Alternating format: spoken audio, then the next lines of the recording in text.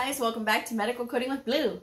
Today's episode is all about, is there a better medical coding certification? If you are brand new to my channel, welcome. I am Blue, I'm a medical coder. Okay guys, so there seems to be some confusion in the comments lately about the medical coding certifications. There are some folks that are asking which one is better, and is this credential better than this one, and which one should I get? Okay. So let me explain something first. There are two major medical coding associations. There's the American Health Information Management Association, or AHIMA, and then there's AAPC, the American Academy of Professional Coders. These are two separate organizations. You only need to be certified with one. There are some schools that will push people to get certified with both associations. This is unnecessary. You're doubling up on your credentials when you don't even need to, okay? So hopefully I can explain this to you in a way that will help you to choose, all right? So here's the thing, guys. Whichever association you decide to go with is entirely up to you. There's benefits to both of them. There's negatives to either one of them, okay, guys? It really all depends on how you're looking at it. Okay, for some, they say, well, AHIMA, they don't do a lot of things in a group where AAPC does. And then some people say, well, AAPC charges a yearly fee that AHIMA doesn't. So there's a lot of differences between the two. So I encourage you to do your research. But there are four main medical coding certifications that employers look for.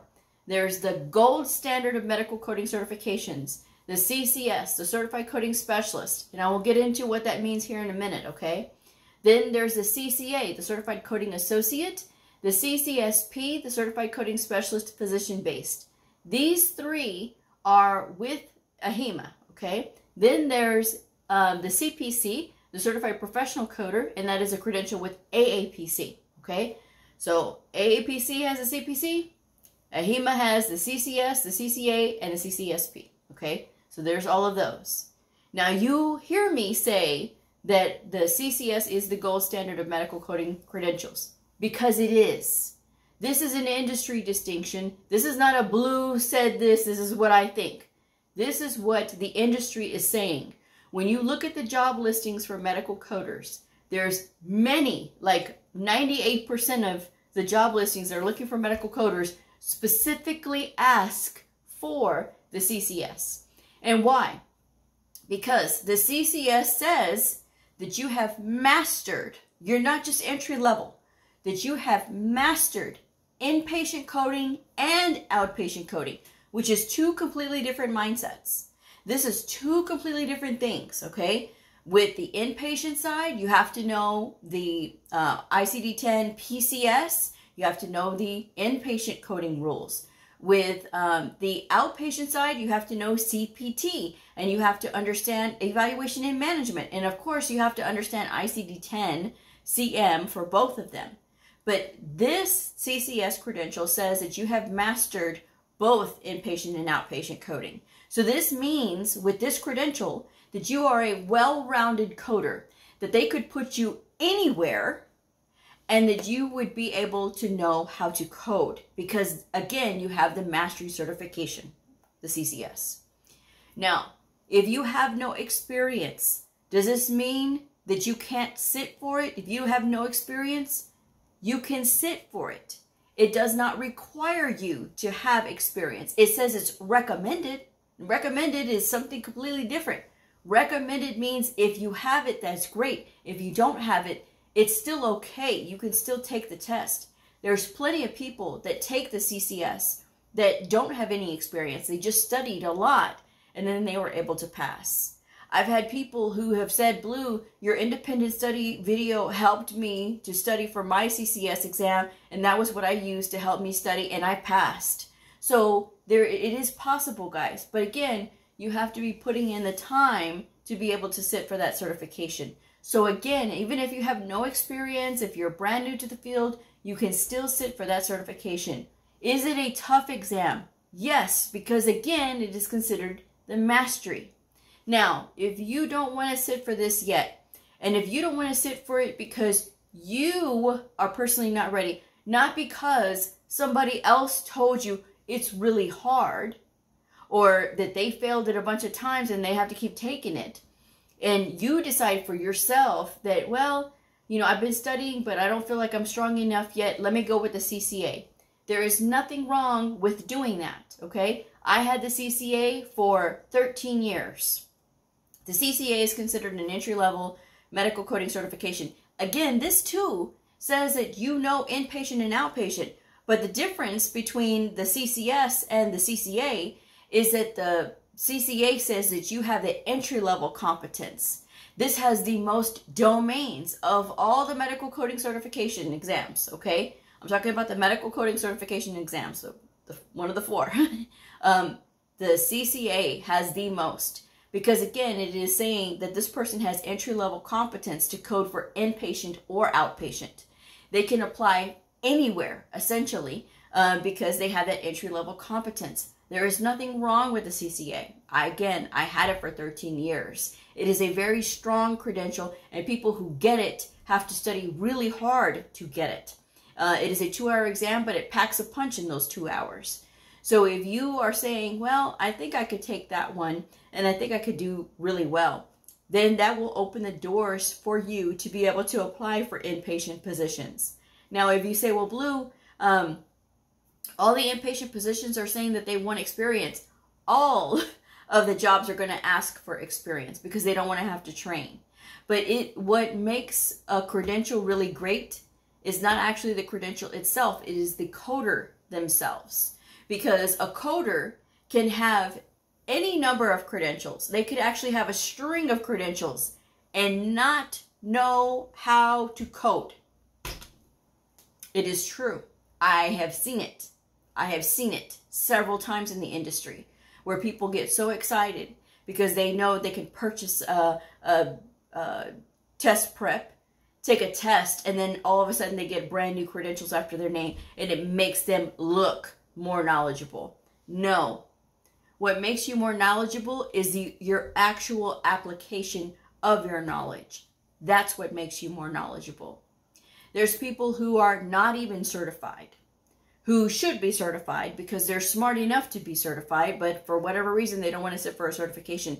They should have a certification and they don't have it yet. But they should take it because, again, it would open more doors for them, okay? The same thing is if you got the CCS, or the same thing if you got the CCA. These are going to open doors for you.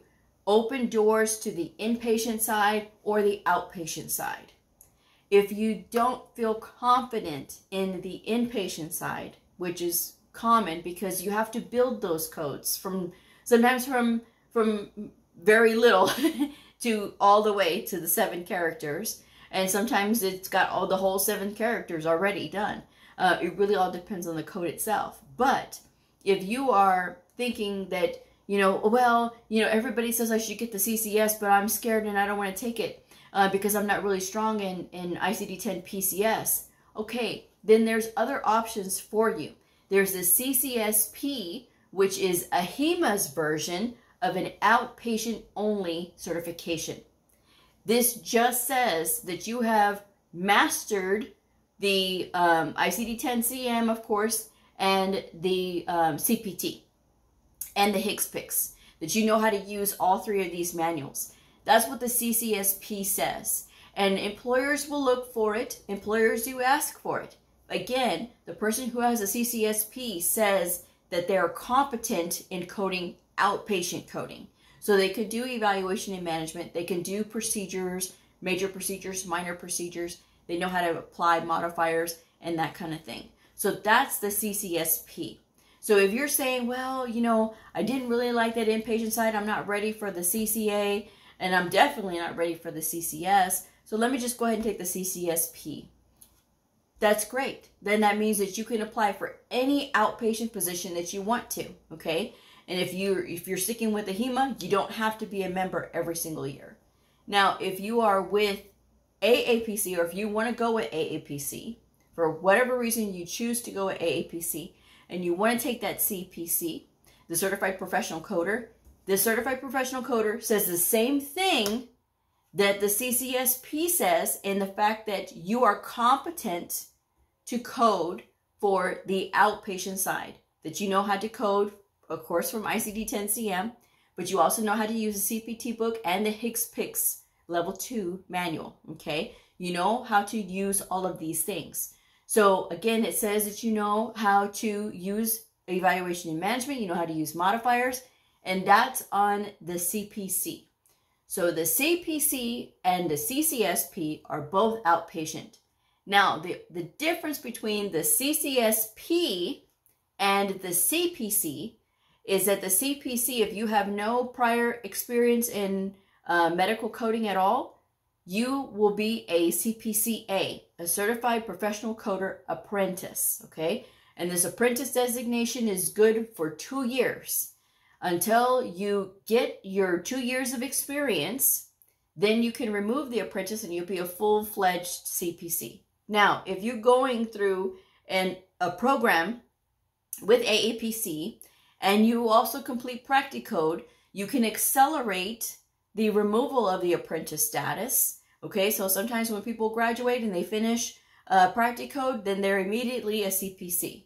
But here's the thing. Even if you are completely a CPC, you still have no experience, okay? Especially if you're brand new. So don't be in a rush, guys. People do hire CPCAs. I know because I'm a resume writer. I do resumes all the time. I have written several for CPCAs and they've managed to get jobs, okay? It's not a guarantee, but I'm just saying that it really all goes back to how many times are you applying and are you changing and updating your resume for every place that you're applying to. And so that has a lot to do with it. But if you go with the CCS-P with AHIMA, you do not have to worry about an apprentice status because apprentice is an AAPC thing, okay? Again, remember, AAPC is a for-profit organization and AHIMA is a non-profit organization. So AHIMA does not require an apprentice status. They do not have that. That is an AAPC thing, okay? So that is the difference between the two. So if you're wondering, well, which one is better? It is the coder that makes the credential. It is the coder that makes the credential, not the credential. Because there are people, even with any one of these, a CPC or even the CCS, who can't code because they were only taught to pass a certification exam. And then they continue to not study and not prepare themselves. That's the problem. So don't look at it like, oh, I have the CPC, so that means I'm in demand and I know everything. No. If you are not studying, you don't know. The same thing if you have a CCS. Don't rest on your laurels for my CCS folks, thinking that, oh, well, I passed it and I don't have to study no more. And, you know, that's it. I was barely able to pass, but I passed and I have my CCS. No, if that is you, then you're on the road to, you know, heartache. Because again, if you are getting tested when you are out there applying, because you will be tested to assess your skills. If you are not able to pass those tests, you are not going to get calls back. So again, it goes back to personal responsibility of going through and making sure that you are preparing yourself. And stop wondering, well, which one is better? And I need to get all these credentials so that I can be better. No, you just need one. That's all you need is just one. Because even the job listings, they're only asking you to be certified through either AHIMA or AAPC. And sometimes they will list the specific credentials that they're looking for. Sometimes they'll list credentials on there that are not even existent anymore. Okay, so it really all depends on if they've updated their job listing template, okay? So that's the thing that you have to think about, guys. It's not about, well, if I have this one, it's better. No, you as the coder can make yourself a fantastic coder by studying. And that's where a lot of people try not to skip that part. They try to skip that part because they say, well, I'm tired of reading. I'm tired of... Reading is 90% of what we do in a day. Reading is 90% of what we do in a day. So if you are not doing that, if you're not applying yourself, it's going to be even harder for you because you're really not going to understand. And there's nothing more frustrating than not understanding something. So again, guys, there is not one credential that is better than the other.